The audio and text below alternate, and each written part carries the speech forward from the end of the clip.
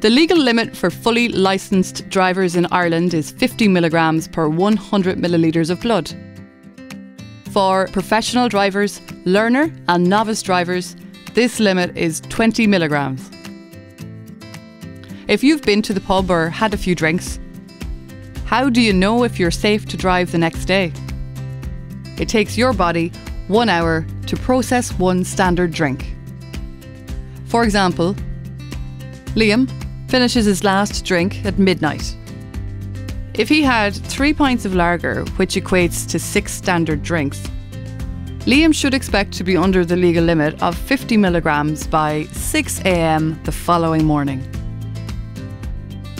Mary consumes 4 large glasses of wine and finishes drinking at 11 p.m.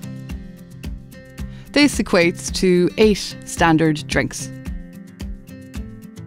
Mary should expect to be under the legal limit of 50 milligrams by 7 a.m. the next morning. If you have 6 standard drinks, you should wait at least 6 hours before driving. But it may take longer than that, depending on different factors that can affect the time.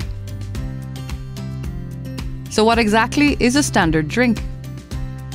A 100 millilitre glass of wine, a pub measure of spirits, a half pint of lager or stout. That means 1 pint equals 2 standard drinks. When it comes to your safety and the safety of other road users, don't take the risk. Keep track of what you're drinking and work out when it's safe to drive the next morning. Brought to you by the VFI and Drink Aware.